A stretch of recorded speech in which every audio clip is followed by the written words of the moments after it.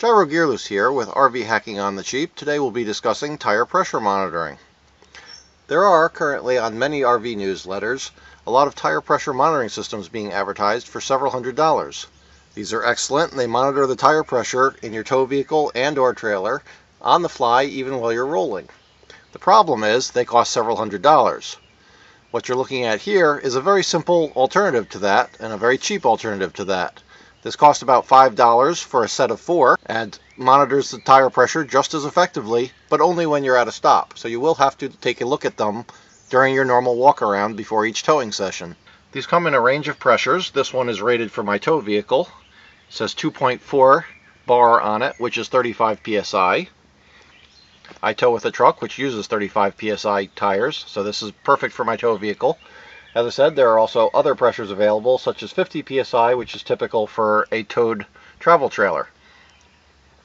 The way these work is very, very simple. They change color based on the pressure.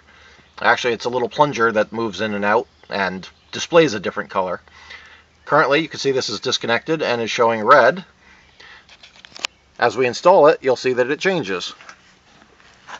In order to install it, you just remove your normal tire cap and replace it with the pressure cap.